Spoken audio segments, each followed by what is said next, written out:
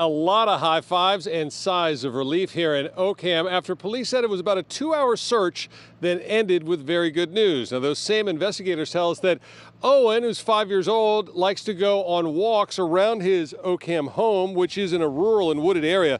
This morning about 10:45, his parents called police saying they could not find Owen. That's when local state police with K-9 units, Mass Environmental Police, along with forestry crews and other first responders started looking for Owen. He wandered 2.5 miles with his dog Tika. 2 hours later, search teams found Owen. We received a call from a parent concerned about their child who's 5 years old, autistic, non-speaking, wandered away from the house, disappeared for about 3 hours. And with the help of the state police, CERT team, CPAC, and the Sheriff's Department K-9, we were able to locate the child on Colebrook Road.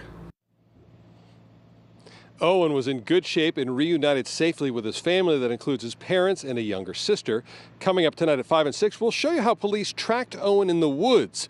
We were told the family moved here a year ago and did not know this area, which is part of the Quabbin watershed area. Areas that had been abandoned for decades, part of the Quabbin Reservoir Project, and a lot of area for anyone, including a 5-year-old, could get lost easily.